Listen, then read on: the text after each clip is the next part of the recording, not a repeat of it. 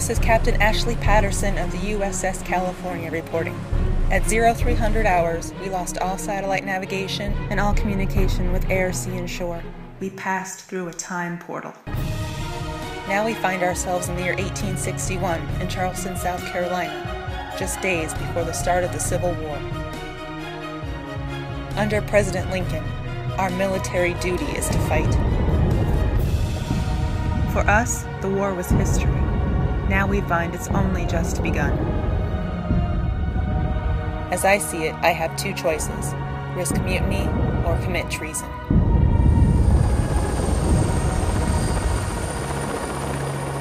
As for the crew and myself, we just want to get back home. If we change the past, we won't know what the future will hold.